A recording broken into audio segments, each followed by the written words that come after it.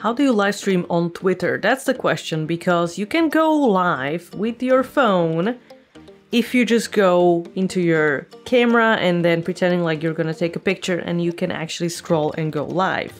But what if you wanna go live with your computer, with your OBS, with your software, streaming software? You need a stream key, right, from Twitter. But how can you get it when you cannot go live on your desktop?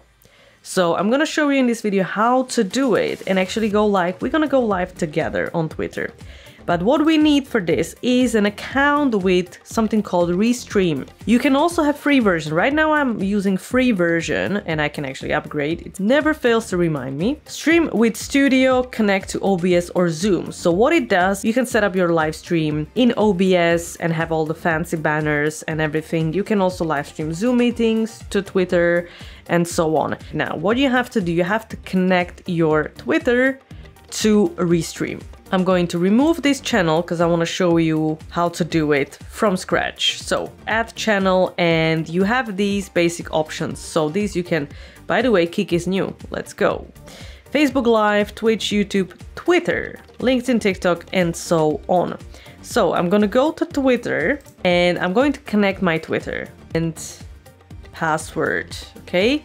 You're going to authorize your Twitter and it's just connected.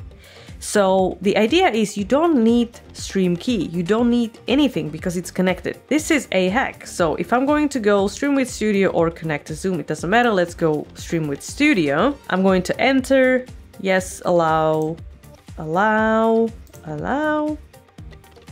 accessing your camera and your microphone. Let's go. And then what I can do is, of course, the Facebook is right now off, so I'm gonna turn that off. Let's leave Twitter, and then I'm going to go live, and that's it, right? So we can change the layout of this right here. Chat, overlay, no, okay. Go live, connecting to my Twitter. Let's have a look. Right now, live on my Twitter account, okay?